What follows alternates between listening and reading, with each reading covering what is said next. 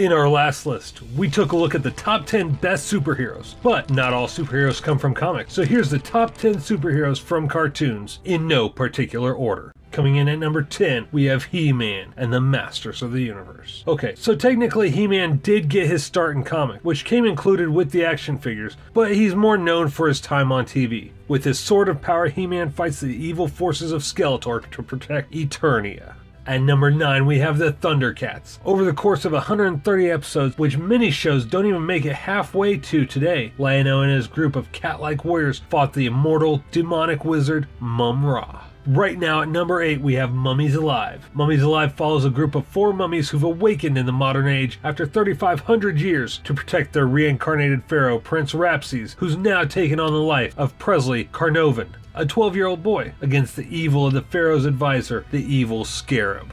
At number 7, we have Mighty Max. Based on the pocket toy line of the same name, which was meant to rival Polly Pocket for girls, the series follows Max, an adventurous preteen boy who receives a statue of a fowl inscribed with Egyptian hieroglyphs, which translate as, "You have been chosen to be the cap bearer. Go to the mini-mart and wait for a sign, Mighty Max." Max is given a red baseball cap which bears a yellow M on it. The cap is capable of projecting wormhole-like portals so that Max can travel through space and time, accompanied by his anthropomorphic fowl known as Virgil and his guardian Norman, his Viking-like bodyguard. The three fight the evil of Skullmaster. At number 6, we have the Biker Mice from Mars. The planet of Mars, which was populated by anthropomorphic mice who loved motorsports. But after the greedy fish-like race of Plutarchians wiped out the planet, 3 survivors found a ship and escaped to planet Earth, where Lawrence Limburger, who is secretly a Plutarchian with an odd obsession with Earth's 1930s criminal society. Plus, I mean, come on, one of the biker mice by the name of Vinny is played by the hero of Sharknado himself, Ian Ziering. What's not to love about that? We're at the halfway point with number 5, Disney's Gargoyles. Over 3 seasons, the series followed a group of creatures that were recently freed from a magical curse of 10,000-year-old stone sleep. With the help of Detective Eliza Maza, Goliath and his tribe defend the city of New York against billionaire David Xanatos and other evil forces. Right now at number 4, we have Captain Planet. Taking pollution down to zero, Captain Planet and the Planeteers followed the adventures of the popular environmental superhero group. 5 teenagers given magic rings by Gaia, the spirit of the earth, and when their powers combine, they summon Captain Planet.